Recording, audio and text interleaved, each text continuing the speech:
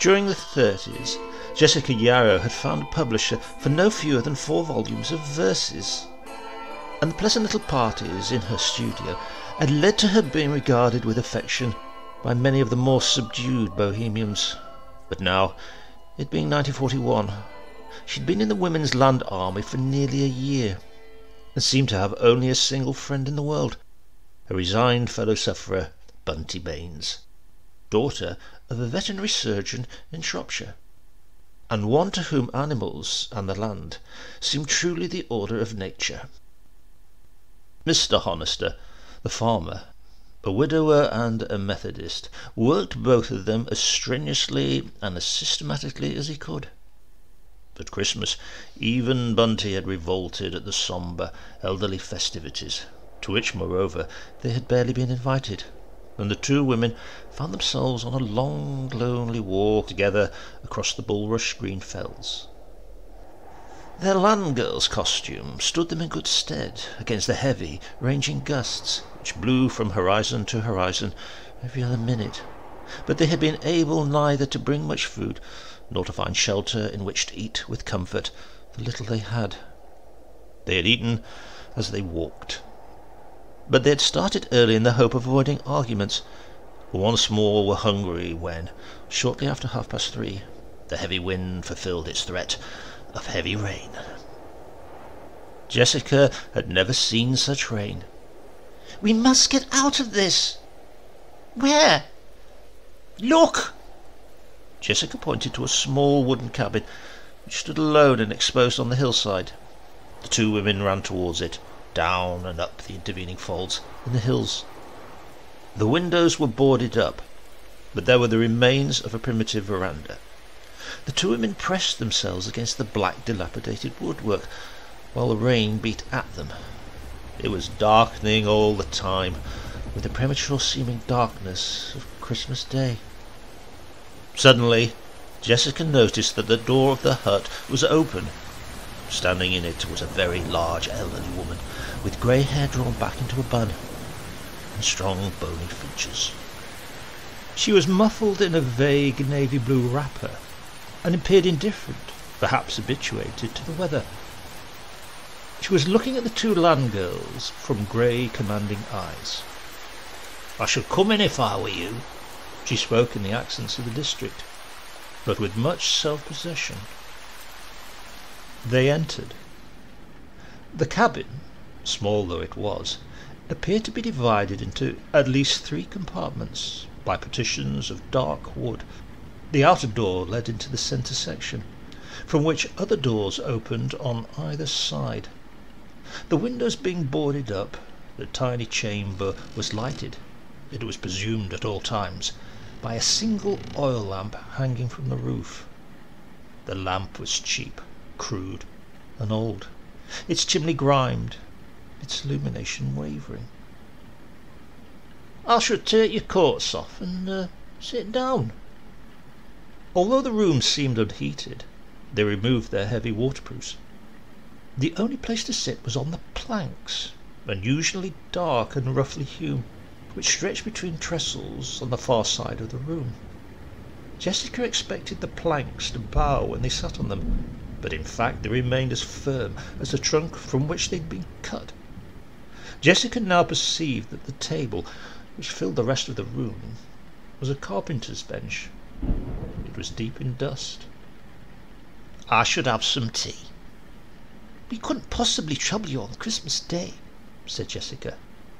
But Bunty's knee struck her sharply, and in any case the elderly woman had disappeared through the door on the right. "I'm dead," said Bunty. She looked around. "Do you think she lives here permanently?" Jessica, faithful to the habits of a lifetime, was combing her wet hair. She found it impossible to see in a little mirror. She said nothing, but God knows. In a moment the elderly woman was laying tea on the dusty carpenter's bench. The cheap white china was chipped and cracked. The teapot spout jagged as a broken tooth. The genteel penny bazaar knives were serrated and rusty. "I should start." Jessica lifted the pot to pour. Immediately she realized that it was empty. Plainly, also, there was no food of any kind. Even the sugar basin contained only a discoloured slime. The elderly woman was silently watching them from her grey, commanding eyes. Jessica perceived that she could prevent them working round the heavy carpenter's bench and reaching the door. For a moment she thought. Then she put down the teapot. "I'm so sorry. My friend and I both take milk." The elderly woman nodded and retired. "Come away," said Jessica, more softly than a mouse. "Bring your mackintosh." But Bunty was tightening her belt, and this delayed them, so that before they could reach the door, the woman was back. Bunty screamed sharply. The woman had discarded her navy blue wrapper and was dressed in the uniform of an old-fashioned policewoman, with tunic and long skirt. Jessica associated the costume with the previous World War. "I shouldn't try any funny business." She had her back to the door. In the heavy clothes she looked more massive than ever. Her voice was sharply menacing. "When my father passed away, his job became mine. I'm the only village policewoman in England. You didn't know that, did you?" Jessica could only shake her head, but she was trying to think. She noticed that Bunty was very pale and seemed as if under a spell. "Mr. Honeyman!" At the elderly woman's call, the remaining door in the room opened for the first time and disclosed a small bent figure in working clothes. Occasional long grey locks hung from under the black cloth cap, and his trousers were strapped beneath his knees. His face was old and yellow, but he was smiling like Mr. Punch. His hands were shiny with beeswax. He nodded affably to each of the land girls in turn, then beckoned. "I should have a look," advised the elderly woman. Neither of the girls moved. "I don't want to have to use the derbies." Jessica saw that she held 2 pairs of heavy handcuffs. The old man beckoned again. "Easy does it," he said in a voice like a small cracked bell. They went in. The inner room was lighted by 4 tallow candles, the bases of which had been liquefied and stuck onto the floor. Placed so that there was a candle on each side of them were 2 open coffins. They seemed made of the same dark wood as the rest of the place, and they were deeply and newly padded with glossy, blood-red satin. Set up right behind them stood their tops, each with polished and engraved silver plate, which reflected rectangles of light from the candles on the wooden walls of the room. The elderly woman was again in the doorway, behind the 2 girls. "Do you know what this is?"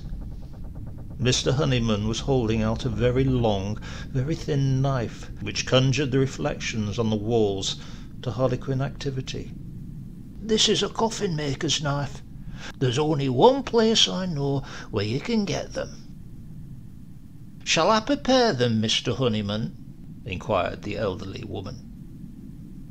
"I'm quite agreeable, Hagen," said Mr. Honeyman. "After all, I only work on Christmas Day." It was beginning to thunder. "Look at this!" cried Mr. Honeyman in his cracked, triumphant voice.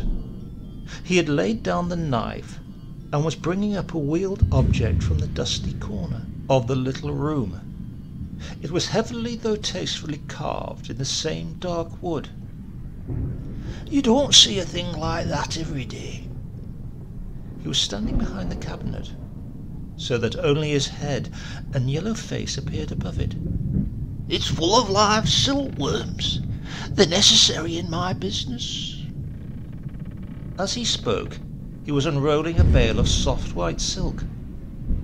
The two land girls were clinging together. "I should take off your ties," suggested the elderly woman. Jessica saw that she had put down the handcuffs and held in one hand a tiny piece of thin red string, such as chemists use for small parcels.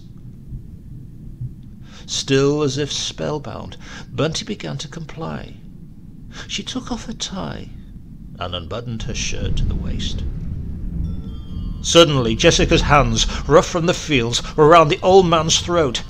In a moment the long thin knife was hers. Instantly the elderly woman was blowing her police whistle. She blew rendingly, mercilessly, until it seemed that the elements outside the tiny dark cabin picked up the alarm. There was a screaming, cleaving crash and a bright white light.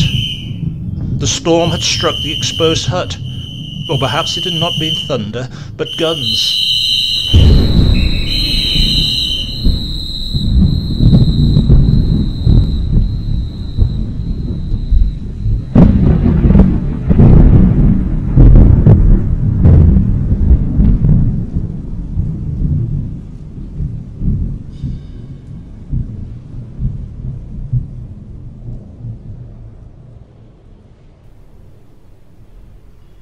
Jessica awoke in what she took to be a hospital. Certainly there was a nurse standing by her bed. "Where's Bunty? I should rest if I were you." Jessica was not in pain, but on the contrary felt wholly and completely numb. Outside they were faintly singing Auld Lang Syne. Perhaps it was New Year's Eve. Where have I got to? You'll soon learn. The woman, Jessica reflected drowsily, must not be a nurse but a sister, as she was middle-aged and wore a dark blue dress buttoned to the chin.